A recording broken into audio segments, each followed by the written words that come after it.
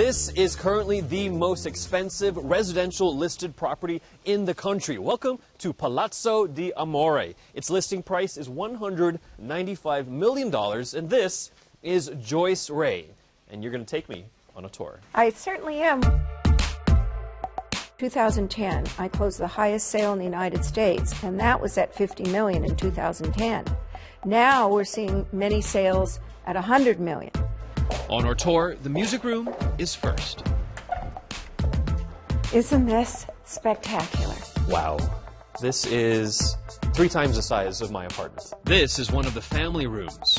There's a mini Versailles in the backyard, and next to it, a vineyard. And to enjoy that wine... This is the upstairs wine tasting and wine cellar.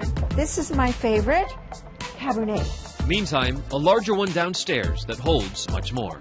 There's also the formal dining room and a 2-story entertainment complex separate from the house.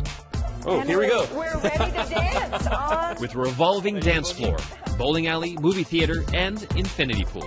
But Joyce tells me when it comes to buyers, the air up here is thin. Well, we get people from around the world coming to look. Because, of course, if you want a real estate that accommodates a large family, there aren't many like this. But looking ahead, more luxury properties like this, over $100 million, will be sold, says Christie's. Around the world in 2014, 5 went to new buyers in New York, Connecticut, France, and Hong Kong. If that doesn't sound like a lot, think again.